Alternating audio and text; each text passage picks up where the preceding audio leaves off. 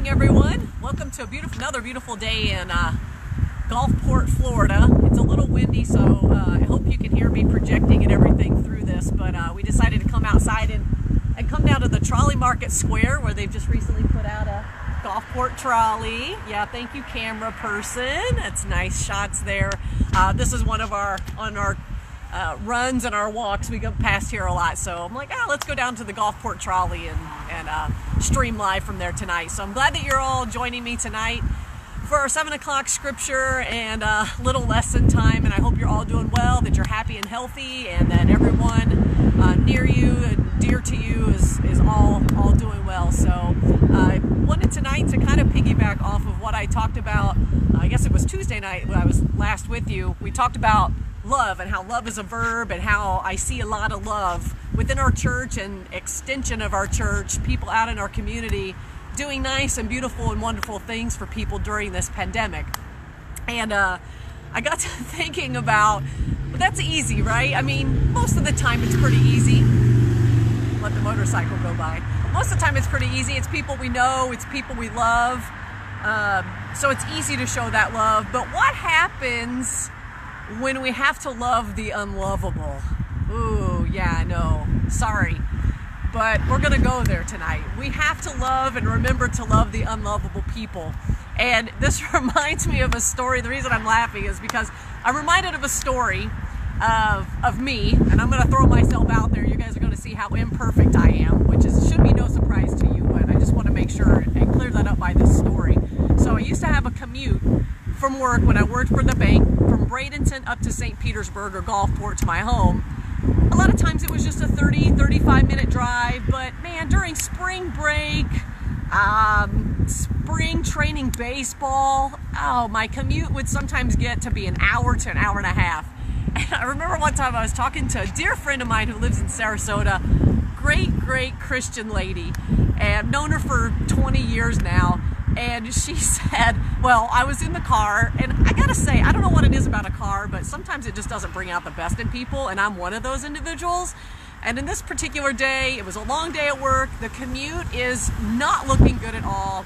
And quite frankly, people are just being, I guess, morons, for lack of a better word. They're just being really not good drivers, and I'm just trying to get home, man. I just want to get home.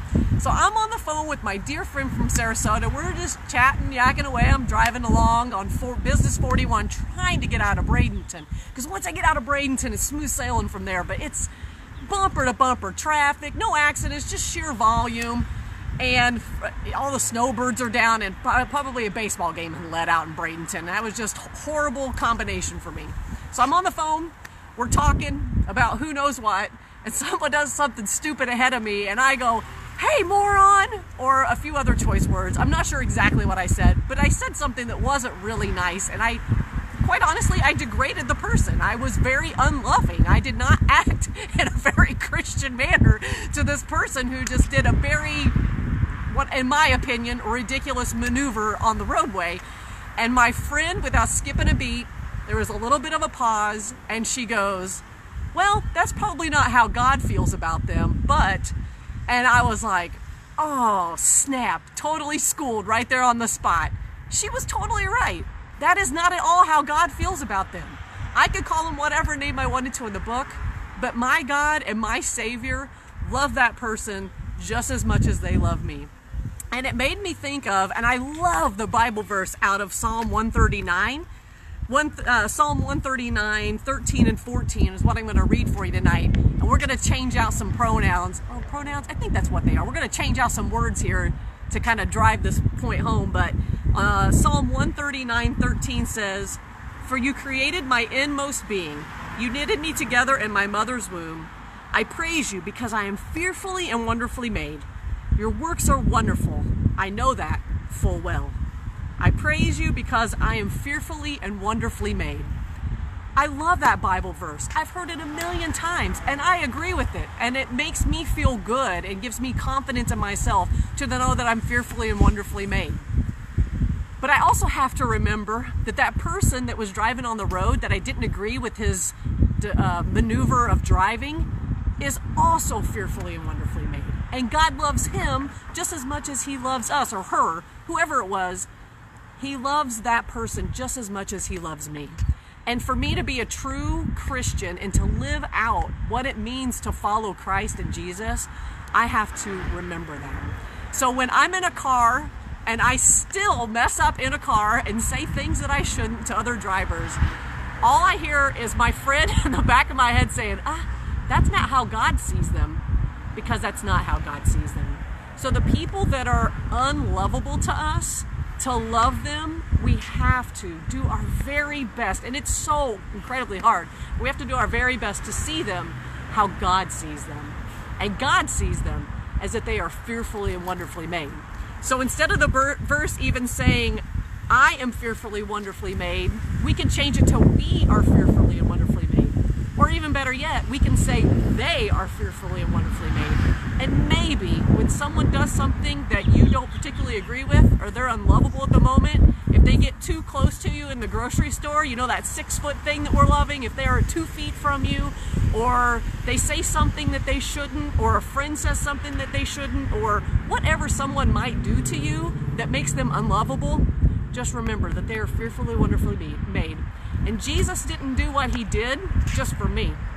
He did it for everybody, including those people out in this world that we might find a little bit unlovable. Let's pray.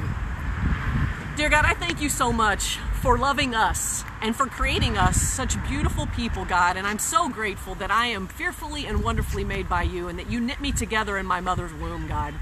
Help me to remember at all times that everyone is like that everyone is beautiful in your eyes, that everyone is worth you dying for, God. So we can make this world an even better place, God. It's so easy sometimes to love certain people, those people that we agree with. We have common things, commonalities and things that we all do together, and we enjoy each other's company. But help us to be even better than that, and not just love those people, but to love those people that kind of annoy us, get on our nerves, or drive like we don't want them to, or say things that we don't want them to, God. Just help us to be better people to everyone across the board. Help me every single day, and help us every single day to love those unlovable people. God, I just pray right now for our country, for this world with this pandemic, God. I ask that you just put an end to it. God, I pray for the doctors and the nurses and all the people that are on the front line. I pray for the people that are doing research to come up with some kind of solution to this virus, God. Just be with them. Help them, guide them, direct them, help them use their intelligence to do a great thing, which would be to find an end to this and a way to stop this pandemic from spreading. And God, as we're all getting a little stir crazy and states are starting to do different things and open up things, just help us all do the right thing and be smart, whatever that is, God. Just help us to make right decisions for ourselves and our family so that we don't get sick and we don't pass it on to other people. God, I pray for those individuals who have lost loved ones, the 60-some thousand people just in the United States and the people worldwide, God. Just give them comfort and peace during this time. God, we love you, and we thank you so much for loving us even when we're unlovable, God, because I know you do. I know there's times that I'm unlovable, and everyone that's praying right now is unlovable, and I thank you for loving us through that. Help us to show that same kind of love to those unlovable people in our lives. In Jesus' name I pray. Amen. All right, that's it for tonight's session. The 7 o'clock. We'll be back here tomorrow night, Friday, at 7 o'clock, and on Saturday. Don't forget that Sunday we will be up at the church as a ministerial team from 5 to 6:30. If you want to swing by the church, you can wave and say hi. We will say our safe distance away from you, but we would love to see your smiling face if you would love to see our smiling face. Church, be safe, be happy, be healthy, take care of yourself, and we will see you tomorrow night at 7 o'clock again. Love you all. Peace out.